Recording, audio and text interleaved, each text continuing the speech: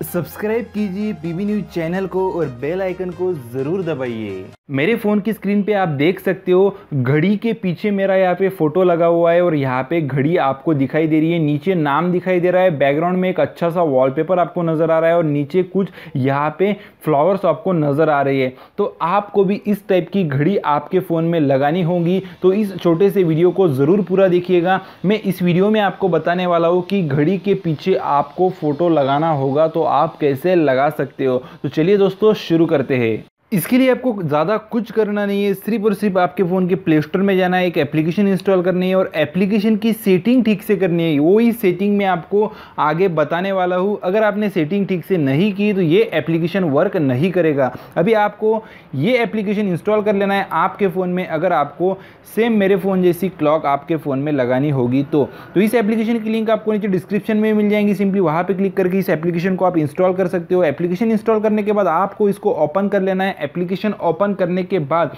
यहाँ पे आपको ज़रूरी सेटिंग करना पड़ेगा तभी ये वर्क कर पाएगा। अभी ये 100% होने के बाद आपका जो एप्लीकेशन है वो ओपन हो जाएगा। ओपन होने के बाद आपको यहाँ पे कुछ परमिशन उसको दे देनी होगी। परमिशन देने के बाद यहाँ पे एडवर्टाइजमेंट्स आएंगे तो उसको आपको क्लोज कर लेना है। क्लोज करने के बाद आपको ये स्टार्ट बटन दिख रहा है, सिंपली उस स्टार्ट के बटन पे आपको क्लिक कर देना है। स्टार्ट के बटन पे क्लिक करने के बाद आपको कुछ इस तरह का इंटरफेस यहाँ पे दिखाएगा। तो यहाँ पे आपको सबसे पहले जो ऑप्शन दिख रहा है फोटो क्लॉक, तो इस पे आपको क्लिक कर देना है। इस पे क्लिक करने के बाद यहाँ पे आपको कुछ इस तरह का इंटरफेस दिखेगा। यहाँ पे आपको क्या करना है, नीचे जो ऑप्शन दिख रहा है फोटो, उस पर आपको क्लिक कर देना है। फोटो पे क्लिक करने के बाद गैलरी यहाँ पे सिलेक्ट कर लेनी है। अगर आपको कैमरे से क्लिक करना होगा फोटो तो आप कैमरे से भी कर सकते हो। मैंने यहाँ पे गैलरी सिलेक्ट कर ली। गैलरी सिलेक्ट करने के बाद आपको आपका फोटो यहाँ पे ले लेना है। फोटो लेने के बाद यहाँ पे आपको यहाँ पे ओके कर लेना है। ओके करने के बाद आपके फोटो को यहाँ पे ठीक से सेट कर लेना है। फोटो ठीक से सेट होगा तभी अच्छा दिखेगा, अदरवाइज अच्छा नहीं दिखेगा।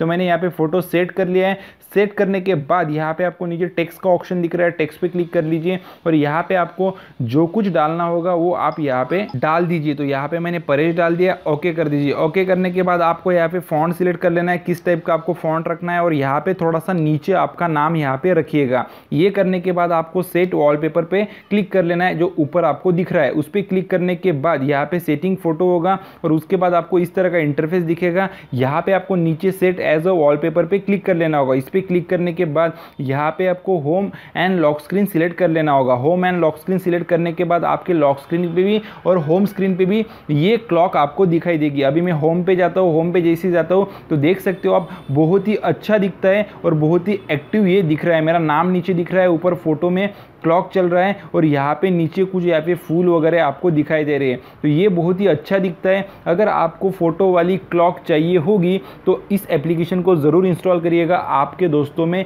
ये एप्लीकेशन दिखाने के बाद ये एप्लीकेशन उनको ज़रूर पसंद आएगी। दोस्तों आपको इस एप्लीकेशन को इंस्टॉल करने के ज़्यादा कुछ करना नहीं, नीचे डिस्क्रिप्शन में दिए गए लिंक पर क्लिक करके इस एप्लीकेशन को इंस्टॉल कर लेना है और मैंने आपको जो सेटिंग बताई है उस सेटिंग को आपको कर लेना है। अगर आपको ये वीडियो पसंद आया है तो वीडियो को लाइक करिएगा, शेयर करिएगा और इस चैनल को जरूर सब्सक्राइब करिएगा क्योंकि पीबी न्यूज़ पे आपको ऐसे इंटरेस्टिंग वीडियो मिलती रहती है। तो मिलते हैं दोस्तों हम अगली वीडियो में, तब तक के लिए जय हिंद, वंदे मातरम।